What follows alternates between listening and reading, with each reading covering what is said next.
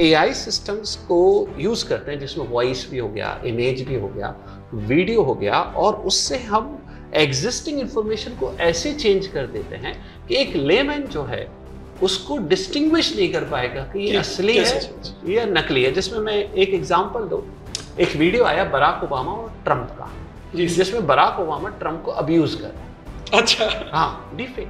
Google ने एक AI बनाया GNoME करके। उसमें सर उन्होंने क्या किया, अभी तक इनऑर्गेनिक केमिस्ट्री में जो हम सॉलिड स्टेट पढ़ते थे उसमें अभी तक सिर्फ 28,000 क्रिस्टल्स थे। उन्होंने 3,81,000 नए क्रिस्टल ऐड कर दिए उसके अंदर।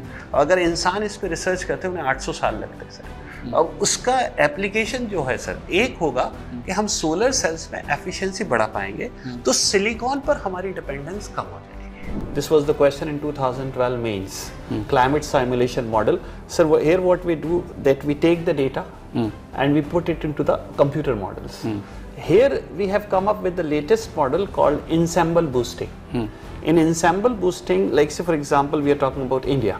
So what the IMD will do, they will take up two extreme events, like in terms of temperature or whatever it is, and they will feed this into the computer, and they will just introduce very minor change, and these minor changes when you add to the extreme event, after some time it results in a large effect, and that is what we call as butterfly effect over here.